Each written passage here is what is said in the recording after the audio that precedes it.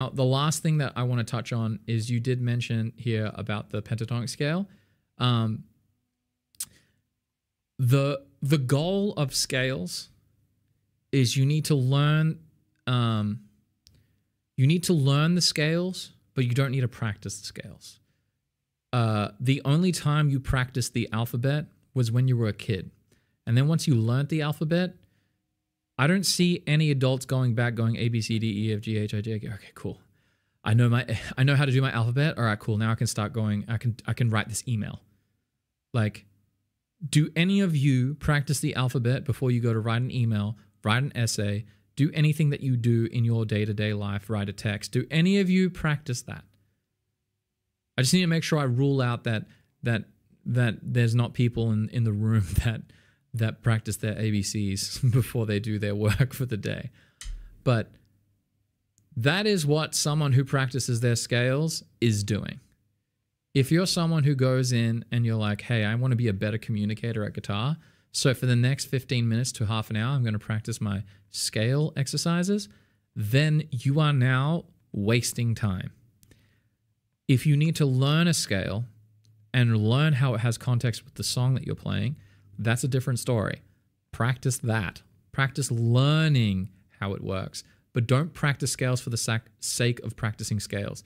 You being like 1 second faster to figure out where something is not going to make you better. You having better musical context and playing lots of music is going to make you better. So for instance, we're playing an E minor pentatonic scale. This is what I would encourage you to practice in this song. So you know, from what I'm seeing in your playing, you must know where an E minor pentatonic is, which is...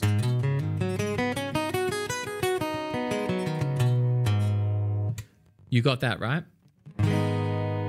Now, what I would do is I'd be like, okay, well, when I hear an E minor pentatonic, like when I go to play the E minor chord in this song, I know that this note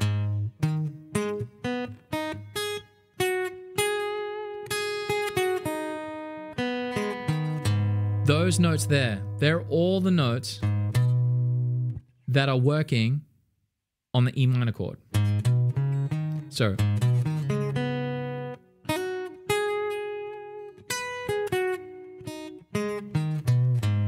when I play the E minor chord, I know that those all work that way.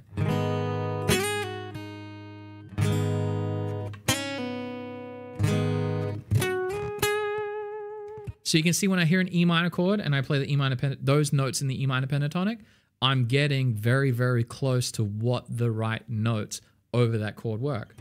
Now the next chord is a G. So now I've got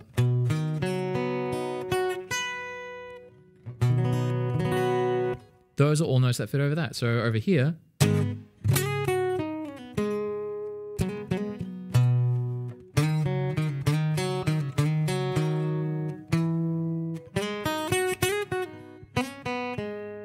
now here, this is a note that we don't hear. It's a 5 of 6, so it's right down here. This is a very, very cheeky note. So now I know that if I hit this chord here, I can get a really, really cool.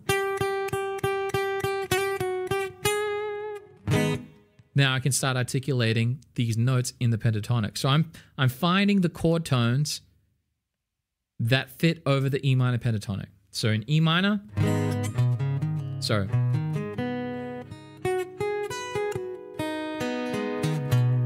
and then over the G.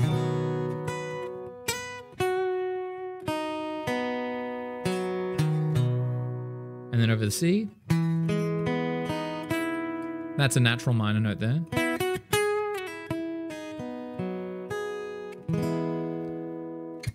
And then this one here. Over the B7.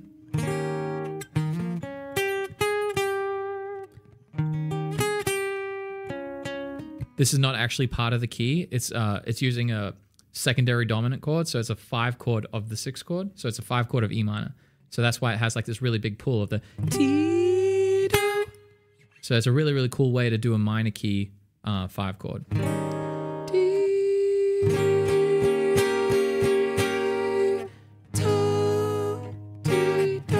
So that is what I call learning your scale. Then now you come into the song, and then you'd spend that like 10, 15, 30 minutes, whatever time it takes you to get connected to those chords and the scale. That's practice. Practicing the scale and going, all right, cool, I did my scale, and now I'm going to go, all right, now I'm going to do this shape. That does literally nothing. Literally nothing. And so that is what that's what I mean. Like, you're just practicing ABCs at that point. So I could give you every mode, every scale, blah, blah, blah. None of it would matter if you didn't apply it musically. So now if we jump into the song and I go,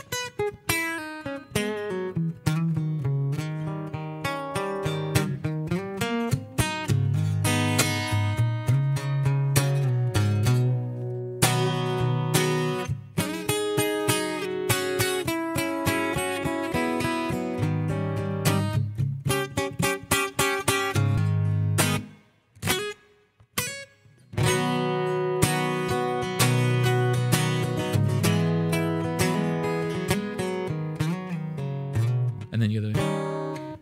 Does that make sense, how I approach that? That is the next level of just learning a pentatonic. So if you learn the pentatonic, you could just go... So if I play the chords...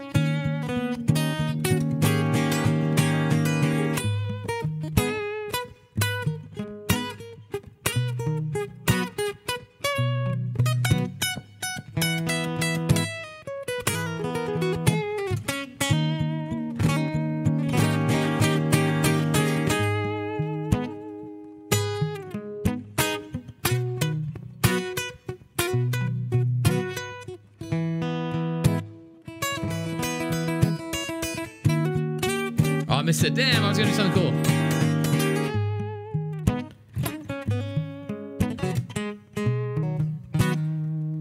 So you see I came back to the G, now to the C. Back to the B. Back to the E minor.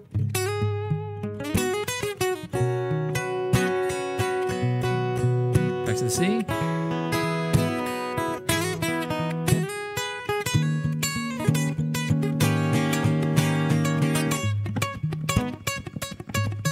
Back to the G. Back to the C. Now to the B.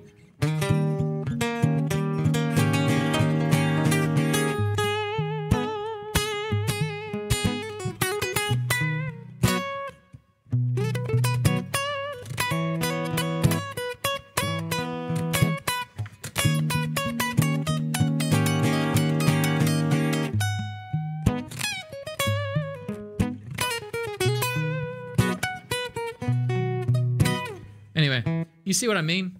Where I don't know if you can see what I mean, but basically I'm jamming on the minor pentatonic, but then I train when I practice, I'm learning where the chords are fitting over the pentatonic. Then I go back and I improvise, and then I just pay more attention.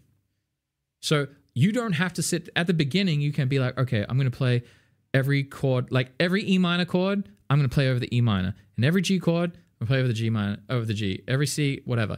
So I will show you the first step. So we just went through the whole process of the improvisation part.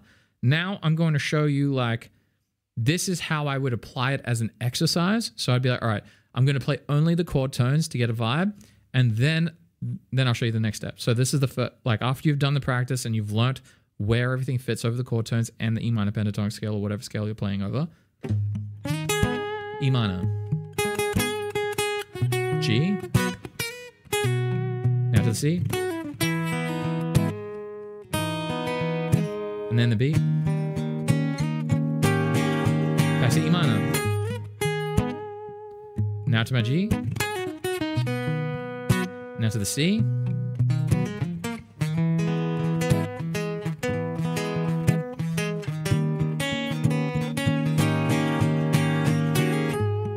So I'd be like, I'm quite confident that I know where these chord tones are at this point.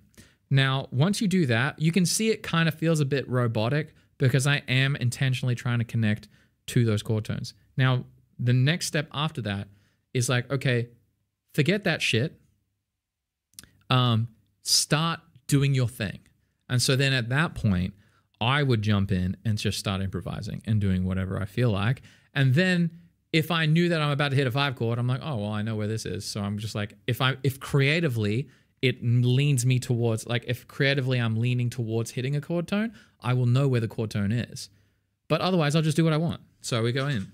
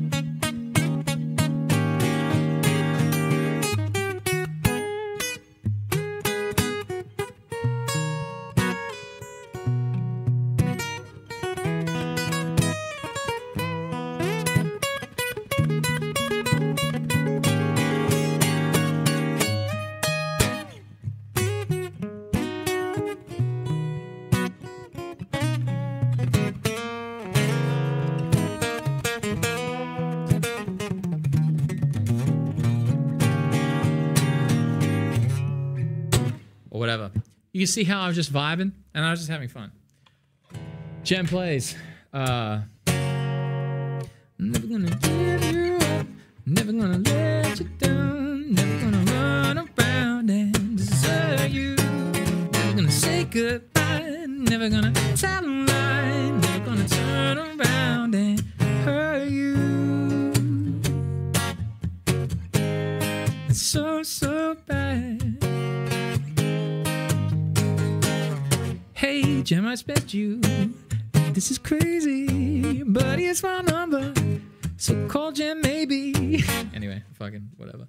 Sorry. Yeah. So that's what I would say with the improvisation part. So hopefully you guys had fun today on Feedback Friday. It's now starting to get quite hot in here in the studio. But hopefully that brings you a lot of value and you guys enjoyed that.